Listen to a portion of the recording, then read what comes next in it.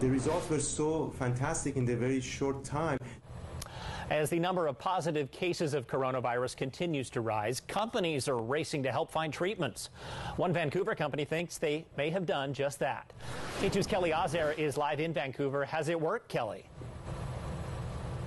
Well, the CEO of CytoDyn tells me it's been given to 10 patients so far, and of them, 4 have seen positive results so far. They're still waiting on more information on those other 6, but they say while it's not a cure, it's giving people a fighting chance. Cases are on the rise, and healthcare workers are racing to help those who are testing positive for coronavirus. Now, a Vancouver company is looking to help with a drug they originally intended for cancer and HIV. The drug, designed to help immune systems, is not officially in production. It's still in the testing phase. But now that drug is also being tested on coronavirus patients.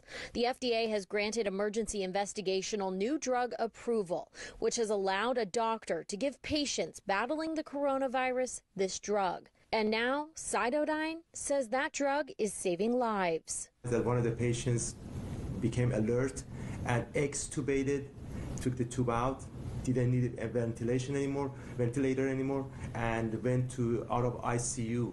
This happened within 3 days. Nader Pourhassan, the president and CEO of CytoDyn, says 10 patients have received this drug.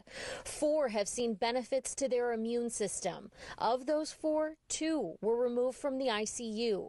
They are still awaiting results on the other 6. CytoDyn is working towards making more of their drug and getting approval from the FDA to administer to more patients. Now, there have been no adverse side effects reported so far, and hospitals from all over the country and the world have been requesting their drug. Reporting live, Kelly Azer, KATU News. All right, Kelly, thank you.